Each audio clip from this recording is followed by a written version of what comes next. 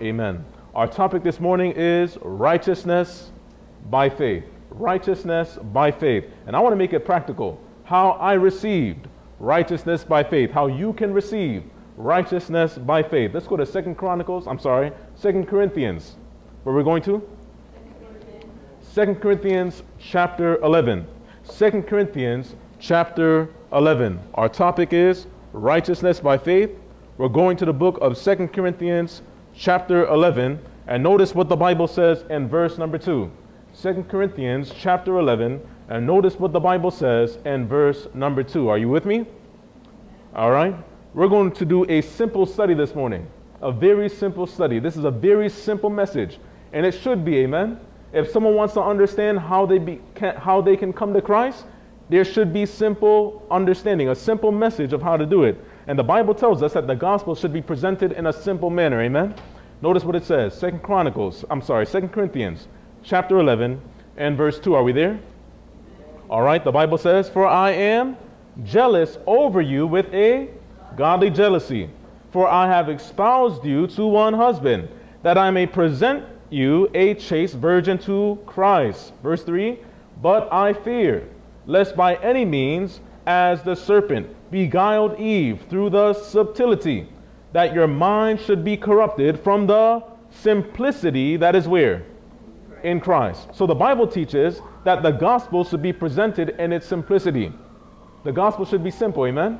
And this morning we're going to understand righteousness by faith. I want to make it so simple by the grace of God that all of us can be able to understand it and also apply it to our life, amen? A simple understanding. The gospel should be simple. Let's go now to our scripture reading. Romans chapter 1 verse 16 and 17. It says, "For I am not ashamed of the gospel of Christ," the simplicity of Christ, "the gospel of Christ, for it is the power of God unto" what? Salvation. Salvation from sin, amen? Salvation from sin. "To everyone that believeth, to the Jew first, and also to the Greek. For therein, in the gospel, in Christ, in the gospel, is" what? "The righteousness of God, revealed from" what?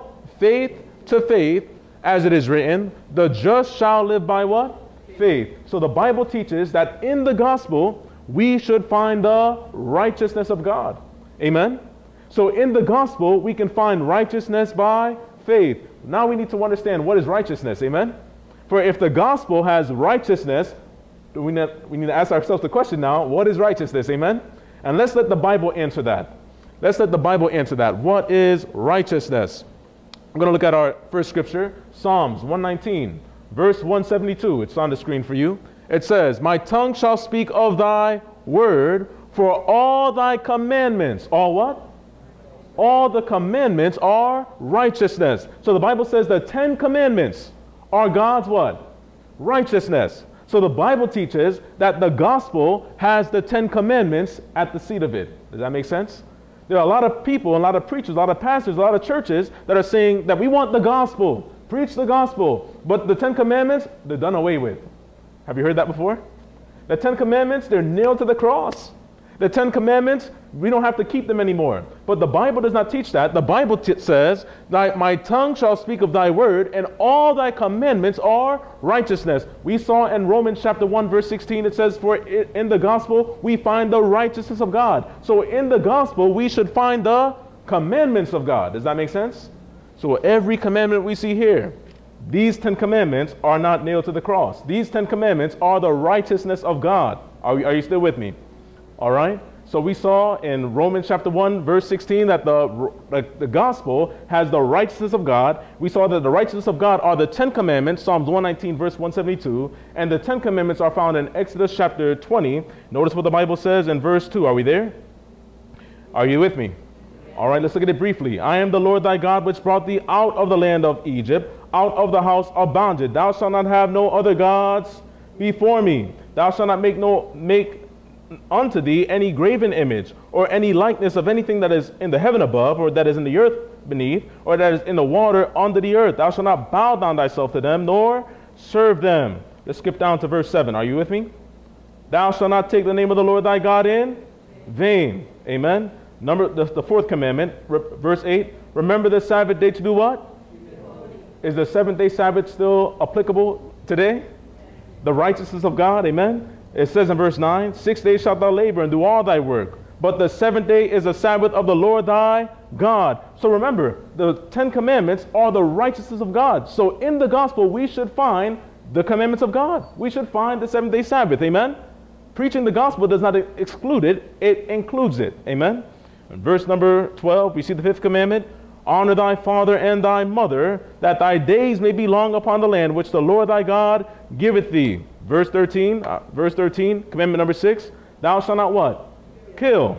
Number 7, verse 14, thou shalt not do what? Commit adultery. Number 8, thou shalt not do what? Steal. Number 9, thou shalt not bear false witness against thy neighbor. And verse number 17, number 10, thou shalt not covet thy neighbor's house. So when the Bible says that all the commandments of God are righteousness, we would find the 10 commandments are the righteousness of God. Does that make sense? So we cannot say we have righteousness by faith and we're breaking the commandments. Amen? The righteousness of God are the commandments of God. You may say, well, that's one scripture, Psalms 119, 172. Well, here's another scripture. Deuteronomy chapter 6, verse 25. It says, and it shall be our righteousness if we observe to do these commandments before the Lord our God, as he commanded us. So the Bible says it is for our righteousness if we do what? Keep the commandments of God. Does that make sense? Do we have two witnesses? Amen? At the sound of two witnesses, the thing shall be what? Established. So we have two witnesses that the commandments of God are his righteousness. And there are many people saying that the commandments of God don't need to be kept. A lot of people are saying that. But didn't the Bible say in Isaiah chapter 42, verse 21, you could take this for your notes. Isaiah 42, verse 21, it says, magnify the law, make it honorable. To magnify something, is that to downplay it or is that to exalt it? Amen? So to magnify it, make it honorable. Jesus said, I am not come to destroy the law, but to do what? Fulfill. Jesus came in Matthew 5, verse 17, verse 18, to fulfill the commandments, to keep the commandments, not to break them. Amen? And the Bible says, and Psalms 119, let's go there for a moment. Psalms 119, that in these last days, that Jesus is going to do a work because many people are breaking the commandments of God. We're going to Psalms 119. I just want us to see this from the Word of God. Amen? Are you still with me? All right. We're going in our Bible to the book of Psalms. Psalms 119. And notice what the Bible says here in your Bible. Psalms 119. And notice what the Bible says in verse 126. Are we there? Psalms 119, verse 26. It says, it is time for thee, O Lord, to do what? Are you with me? It's quiet.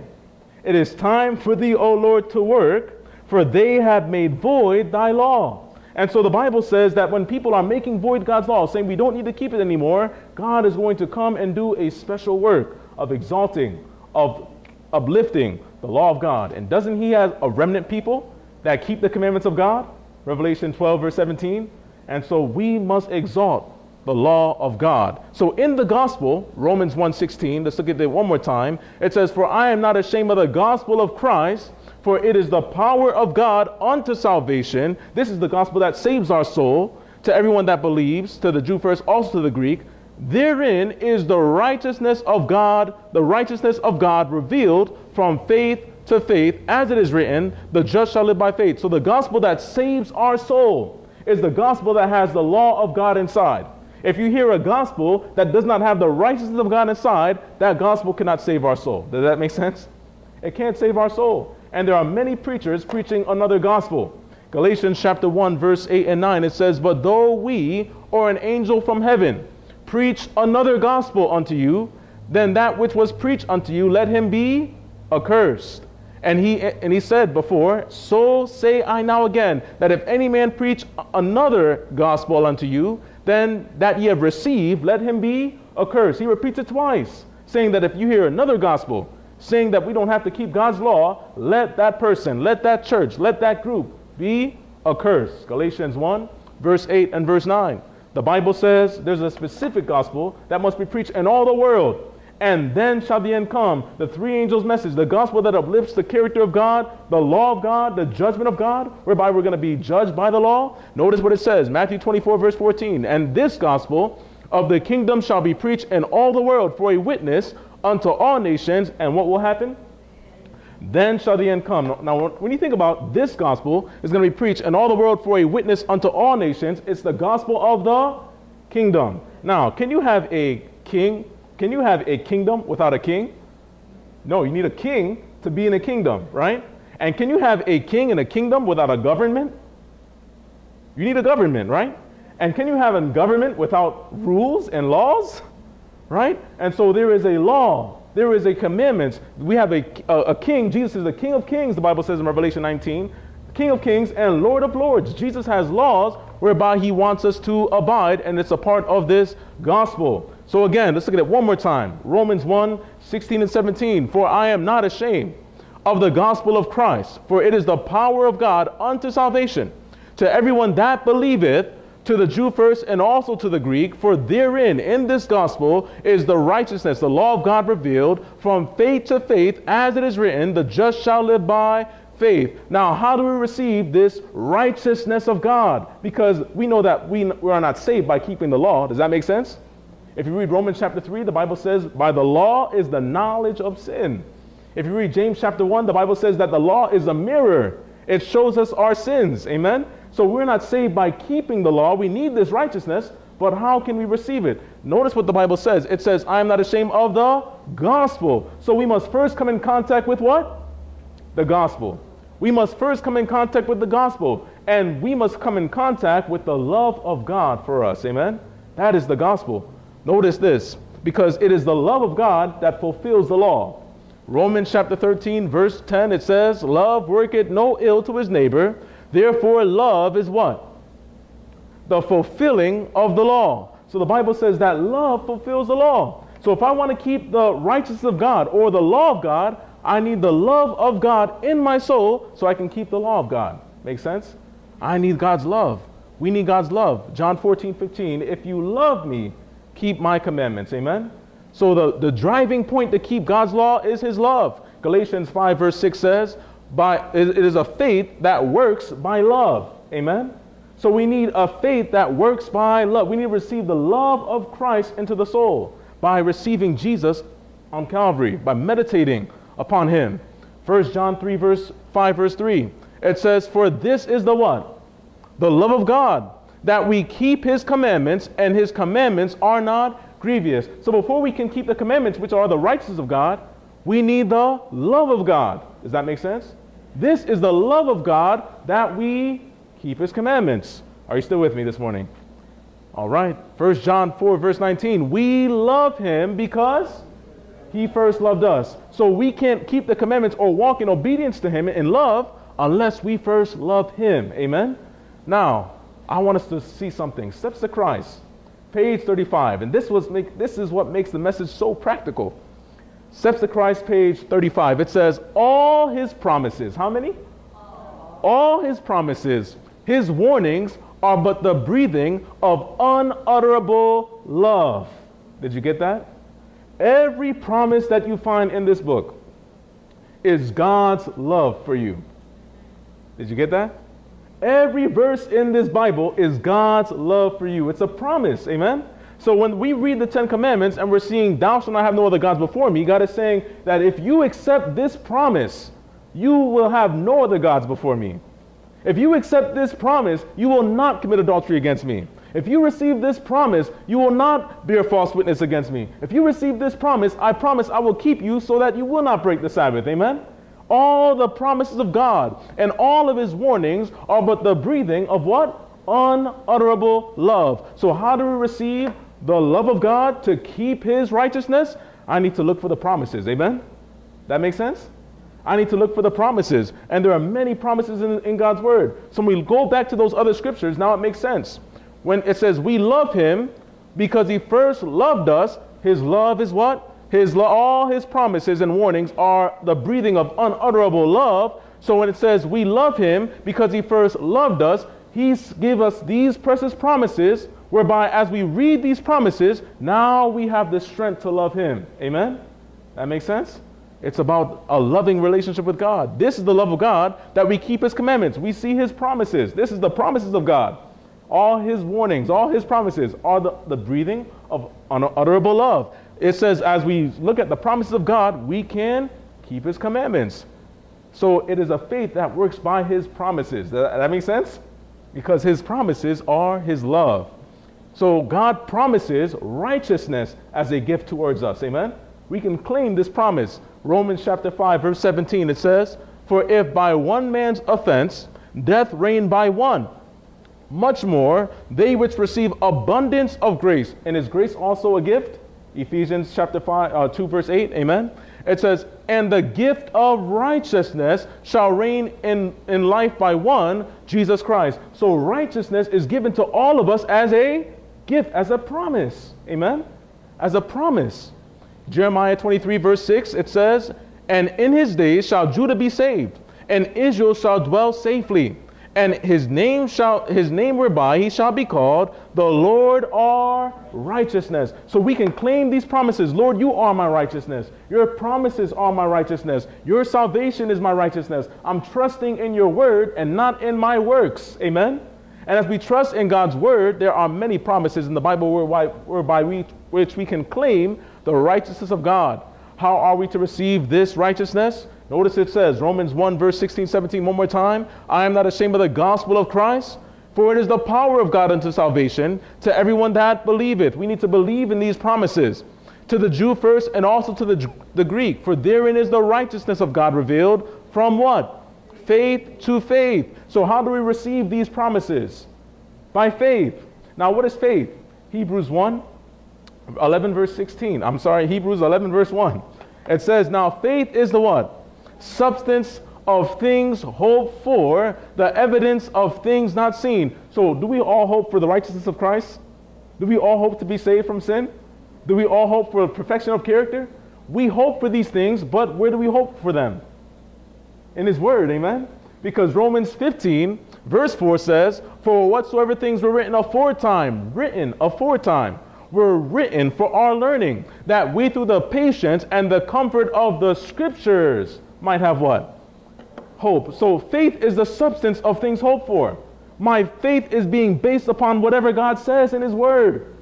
The evidence of things not seen. I may not see God change my heart. I may not see God change my mind or my life. I may not see God take away my sins or take away the filth or take away the guilt. I may not even feel it sometimes. But if God says it in his word, I can base my hope upon his word, because the Bible says faith is the substance of things hoped for, evidence of things not seen, and the scriptures give us this hope. That makes sense? So we base our faith not upon your feeling. Amen?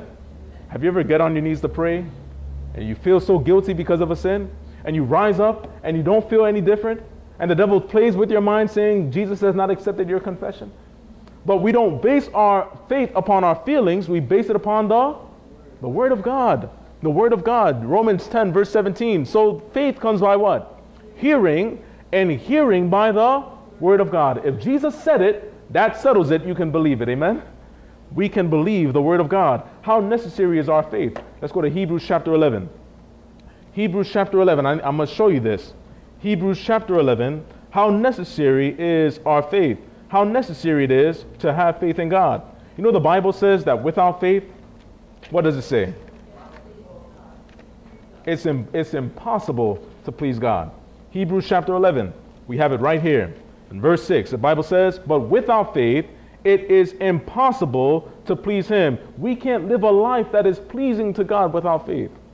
We can't live a life that pleases God without faith. We need to come to God in faith. And what is faith? Taking the word of God and basing your hope upon what he says and claiming what the Bible says to be true. Whatever God says, you believe it. That is faith. Amen? Whatever God says. Can God lie? If there's promises, they're for us. Amen? And so without faith, it is impossible to please God. But there's a difference between faith and unbelief. There's a difference between faith and belief. Are you with me?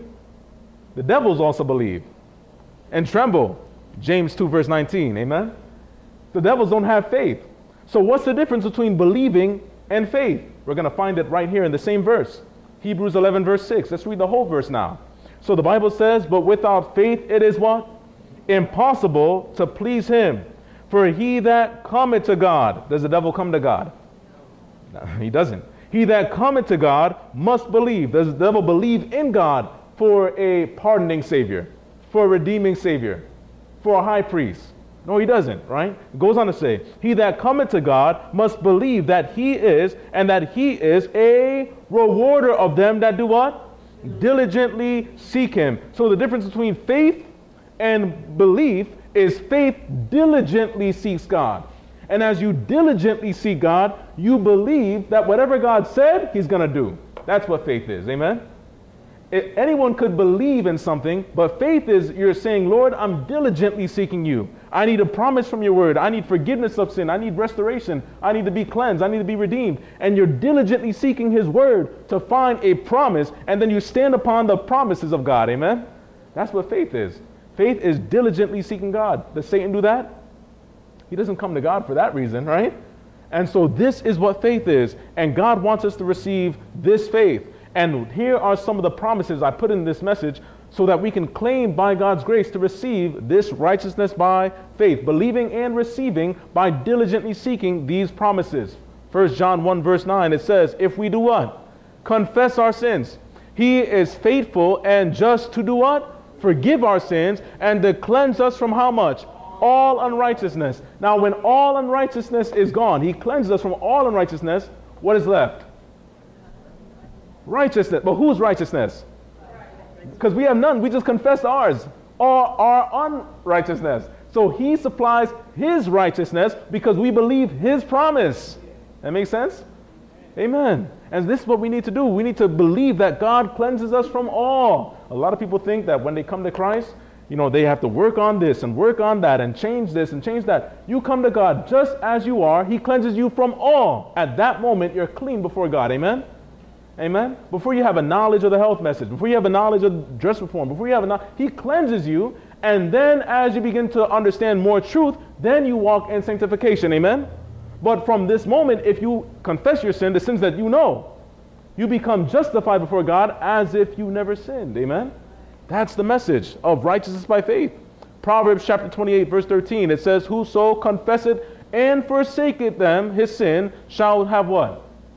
Shall have mercy. So we need to claim these promises. Lord, I want to leave my sin behind. I confess them and I put them before your feet. Don't let the devil beat you over the head and tell you that God is not a great God to pardon your sin. Amen?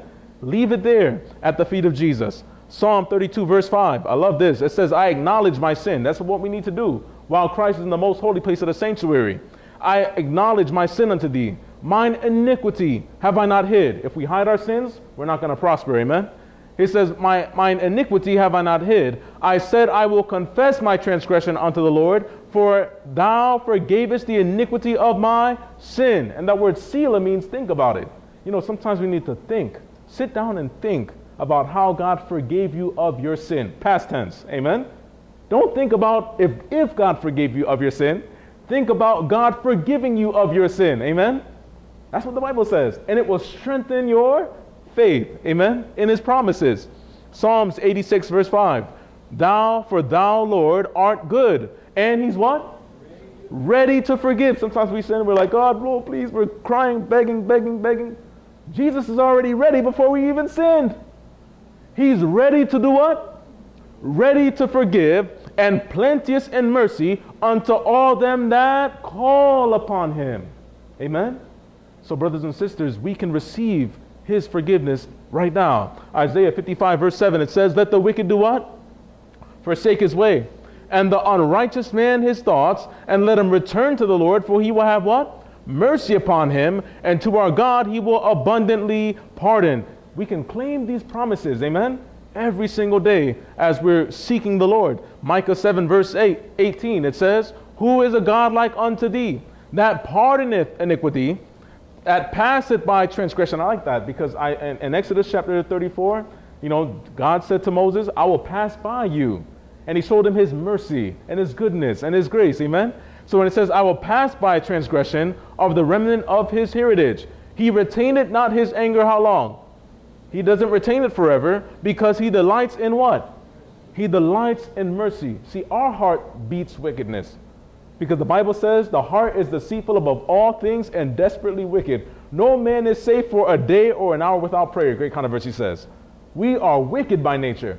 But Christ's heart, it beats love. It beats forgiveness. It beats mercy. He wants to forgive us. Amen? but he won't force our will. We need to come to him. And this is what it means to receive this righteousness by faith. Numbers 4, verse 19 and 20. I love this. Numbers 4, 19 and 20. Pardon, I beseech thee, the iniquity of this people, according to the greatness of thy mercy. And as thou hast forgiven this people from Egypt until now, 2018. Are you still with me? From all the way then until now, he's still able to do it. And the Lord said, I have pardoned according to what? Thy word. So God pardons according to the word. Amen. Brothers and sisters, we can claim this promise today. Amen. Isaiah 38, verse 17. I love this. It says, behold, for peace, I had great bitterness, but thou hast in love to my soul delivered it from the pit of corruption. Thou hast cast all my sins behind thy back. You know, God wants to, he sees our sin, he wants to turn around and not even look at it anymore. Amen. Cast all our sins behind his back. That's the God that we serve. Amen. That's the God that we serve. Hosea 14, verse 4, it says, I will heal their backsliding.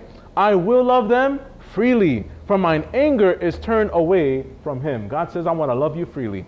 I want to love you freely. I want to wrap my arms around you. God says, I want to heal all your backsliding.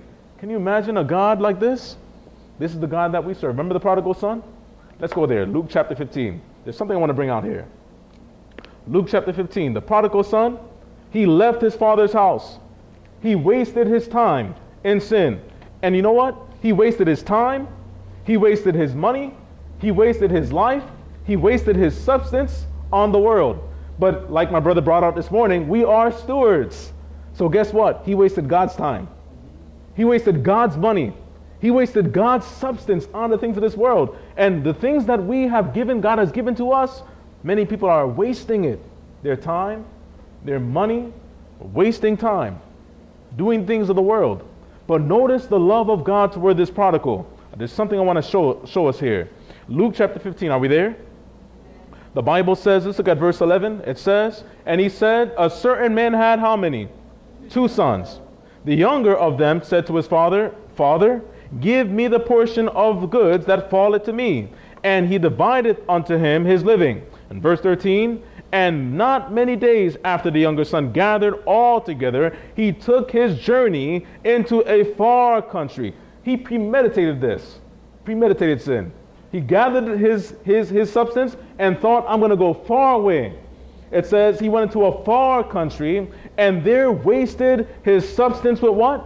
Riotous living. He spent his money on harlots. He spent his money on entertainment. He spent his money on events that God was not connected to, had no desire, wanted to be disconnected from his father. And the Bible says in verse 14, and when he had spent all, there arose a mighty famine in that land, and he began to be in want. Doesn't it seem that every time we spend time in the world, or every time we see the devil making sin look so beautiful, and then it comes to an end, you see that there's a famine, you feel empty inside? Every time we give into sin, we feel more emptier than when we did not give into that sin. Do you feel that way? Every time. Because the Bible says that who that drinks of this water, they're going to thirst again. But he that drinks of this living water shall what? Never thirst. And every time we thirst from the world and go after what the world has, we get more emptier, we feel more dirty, we feel more lost. Notice his condition. He sensed his need. In verse 15 it says this, and he went and joined himself to a citizen of that country, and he sent him into the fields, into his fields to feed swine. I want us to understand. He joined himself to the citizen of the country. Many of us, when we sin, we join ourselves to Satan. We join ourselves to Satan. We become one with the devil. And the Bible says he sent him to feed the swine. You know, when we leave Jesus, there's nothing else to do but feed the swine. There's nothing else to do but hang with pigs. Nothing else to do but be unclean. Are you with me? He had no righteousness, completely lost. The Bible says in verse number 16, are you with me? It says, and he would fain and filled his belly with the husk that his swine did eat, and no man gave unto him. So he was eating pig's food. Why? Because he wasn't spending time in the Word. You know, if we don't spend time in the Word, we end up eating what the pigs are eating. We end up listening to what the music that the pigs are listening to. We end up dressing the way the pigs are dressing. Unclean. Are you with me? Because we're not spending time in the Word. And he noticed that there was a difference in his life from the time he left the Father's house until now. And notice what the Bible says in verse number 17. It says, and when he came to himself, how many hired servants, he said, how many hired servants of my father's have bread enough to spare, and I perish with hunger? He was thinking about how in his father's house there was bread. What does bread represent in the Bible? The Word of God. Give us this day our daily bread. The Bible says that man shall not live by bread alone, but every word that proceeded out of the mouth of God. He was thinking about how he was more fulfilled in the Word of God than in the world. Are you with me? He was more fulfilled. Not only that, but the bread is Jesus Christ. John chapter 6, Jesus says, I am that bread of life. Amen? So he was thinking about Jesus. He was thinking about the Word. And he said, you know what? I cannot continue living in my sin. When he came to that realization, verse 18, he says, I will arise and go to my father, and I will say unto him, Father, I have sinned against heaven and before thee. And can you imagine? He's probably thinking about all the sins he needs to confess before the Father. All the things that he's done, all the time that he's wasted. But as he's thinking about all these things, immediately, as the Father heard the confession, he's gathered righteousness for him. Notice verse 19. It says, I am no more worthy to be called thy son. Make me one of thy hired servants. Verse 20. And he arose and came to his father. And as he was a great way off, his father saw him and had compassion and ran and fell on his neck and kissed him. And then the son said unto him, Father, I have sinned against heaven. He's planning all of what he's going to say. I have sinned against heaven and in thy sight. I am no more worthy to be called thy son. Notice what the father does. In verse 22, he just acts like he didn't even hear him. Verse 22, but the father said to the servants, bring forth the what? The best robe. What does the robe represent? The righteousness of Christ. As he's confessing his sin, the father says, I don't even want to hear it. I'm just glad you're home. Bring forth the best robe. Are you with me? And put it on him. And put a ring on his hand and shoes on his feet. And bring hither the fatted calf and kill it. And let us eat and be merry. I wonder why it was such a fat calf. Because he had fat sins. Amen. The bigger the sin, the Bible says, where sin abounds, what? Grace much more abounds. Amen. And so he came back to the Father's house, and he was received as if he didn't even sin. And he asked for even a lower position, but the Father restored him back to the same position. Amen. It was nothing that he did. All he did was come home and confess, and the Father did the rest. Are you with me? And so righteousness by faith, you do your part. All we can do is confess. Amen. All we can do is forsake, leave the world. And Jesus does the rest. We accept his promise. We claim his promise. We believe his promise. And at this moment, we're no longer the prodigal son. We are sons and daughters of God. Are you with me? Notice this. It's by faith. Galatians chapter 3, verse 26, it says, for ye are all the children of God by faith in Christ Jesus. Jesus doesn't want to hear how bad we have been. Are you with me? He's just happy that we came home. Confession is for us, not more so for him. Are you with me? Confession is good for our soul. Are you with me? But Jesus covers us with his righteousness.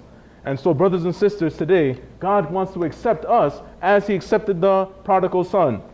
Ephesians chapter 1, I just want to read one text there. Ephesians chapter 1, we can receive this forgiveness as we accept Christ. Going to the book of Ephesians. Ephesians chapter 1. Brothers and sisters, do you believe that you can have this? Amen? Do you believe that your sins are too great to receive the righteousness of Christ? If your sins are too great to receive the righteousness of Christ, why would Jesus have this gospel and have the righteousness of God, which is his law, and knew we would break his law, and yet not have the righteousness to meet us where we are, to meet the law's demands? Amen? We need to cast, as Christian in Pilgrim's Progress was carrying that burden, we need to walk with the Word of God and lay our burden before the feet of Jesus, amen, to receive this forgiveness. Are you still with me? All right, the Bible says in Ephesians chapter 1, notice what the Bible says. We're almost done. In verse 6, it says, to the praise of the glory of his grace, wherein he had made us accepted in what? So we are accepted in the beloved. Notice it didn't say we are accepted in our sins.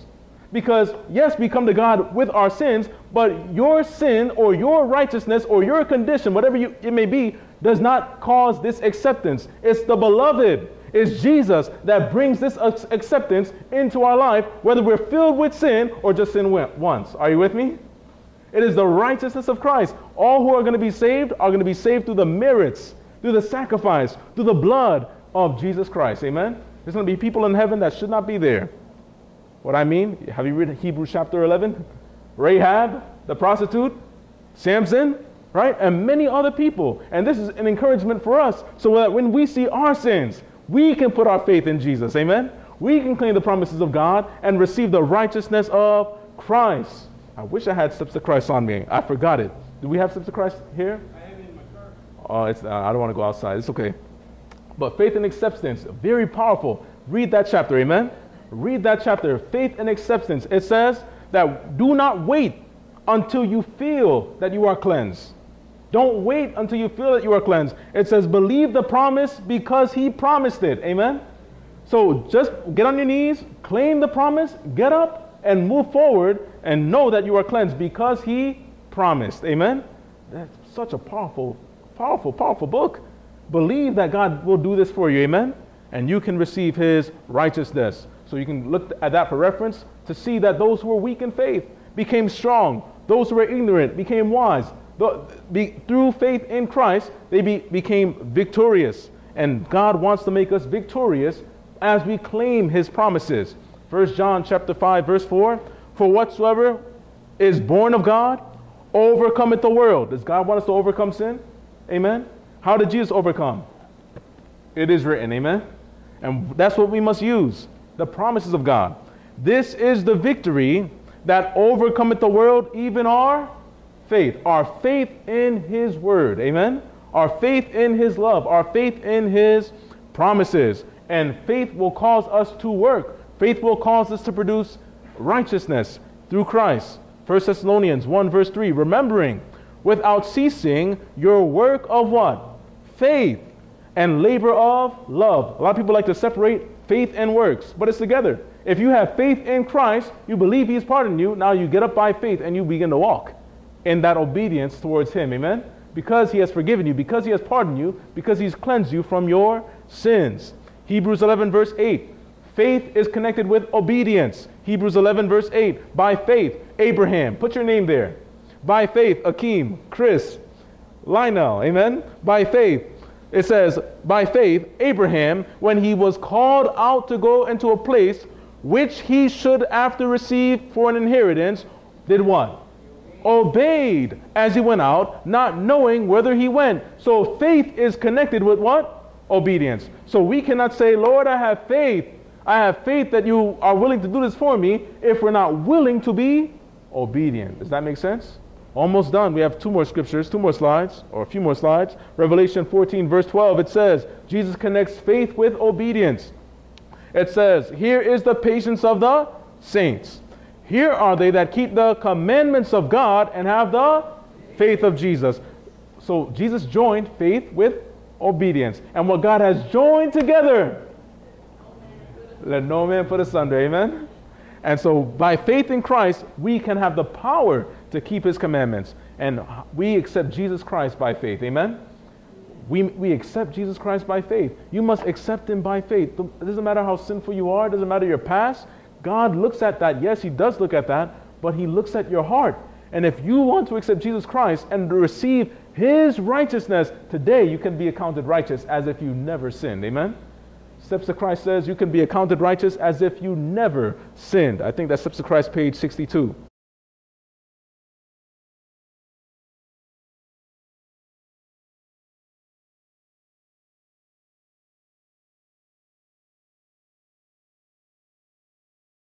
And when we accept Jesus Christ, one of the commands that he offers us, he tells us to do, is to be baptized. Now, the reason why I'm giving this invitation is because in connection with the gospel, righteousness by faith, there is a connection and invitation to baptism. Mark chapter 16, verse 15 to 16, it says, and he said unto them, go ye into all the world and do what? Preach the gospel. Did we not just study the gospel? and to every creature, he says, that he that believeth, it says to every creature, he that believeth and is baptized shall be what? Saved. So God says, with this invitation of the gospel, of the righteousness of Christ, of receiving pardon from sin, the Bible says there's an invitation to accept him in baptism. Amen? What's the purpose of baptism? Romans 6, verse 3 and 4, it says, know ye not that so many of us were baptized into Jesus Christ, were baptized into his what? Death.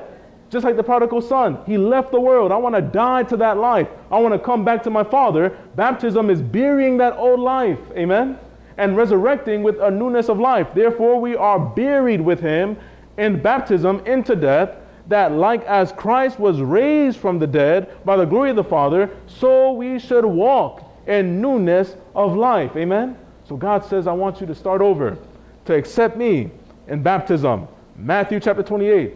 What prepares us for baptism? Bible studies, amen?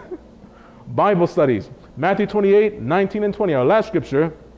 Go ye therefore and teach all nations, baptizing them in the name of the Father and of the Son and of the Holy Ghost, teaching them to observe all things that I commanded you. And lo, I am with you always, even unto the end of the world. Amen. So there's an invitation that once we accept and receive Jesus Christ and his righteousness, God is now extending the invitation for Bible studies, to understand his truth, and for baptism. Now I want to ask a question.